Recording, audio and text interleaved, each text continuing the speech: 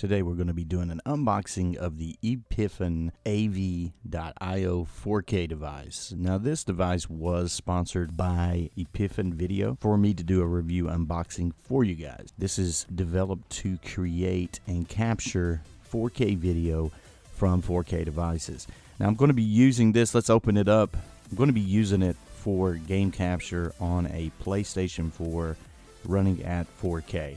I'm going to show you the video at the end of the unboxing, but first we're going to take a look. I have done pre-cut all the tape off this, so we're going to go ahead and open it on up. Now, I've heard really good reviews about this product, so I really wanted to get my hands on it. First thing we're presented with is, of course, as always, your welcome card, and it kind of gives you a rough description of how you actually put it all together. Product warranty registration, and here is the jewel itself. We're going to get this out of here. Take a look at it. They've got it pretty well packaged, pretty small. You've got your cable, an HDMI cable that comes along with it, of course, in its own little neat nifty bag.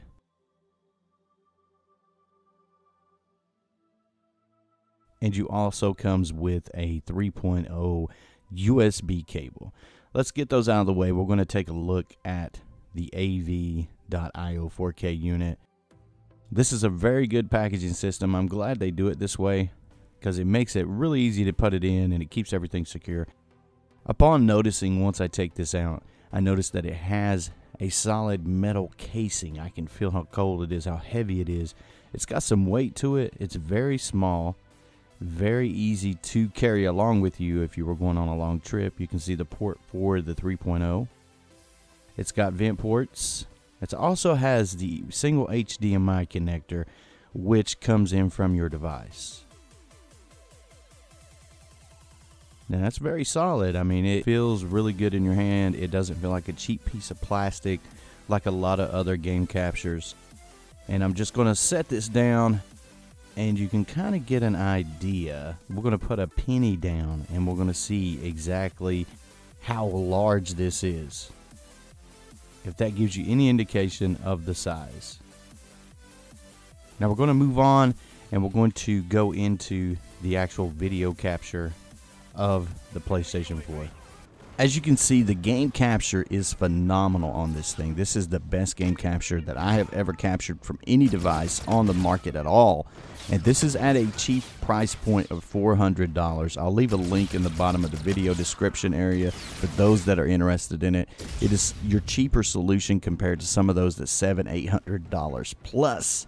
And I thought that was just way too much to spend on something like this.